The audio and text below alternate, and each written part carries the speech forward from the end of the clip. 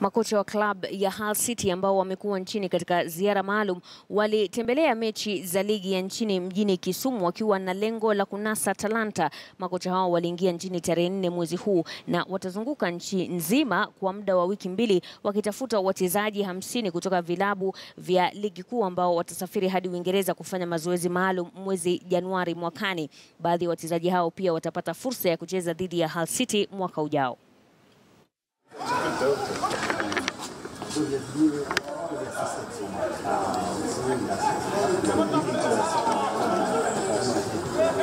I work with Hull City as a coach now, and we've been asked by Sportspesa to come over and select the best Kenyan players for a team to come and play against Hull City in England. So we're here for a couple of weeks to watch as many training sessions and matches as we can, and try and select some good players to come to the UK.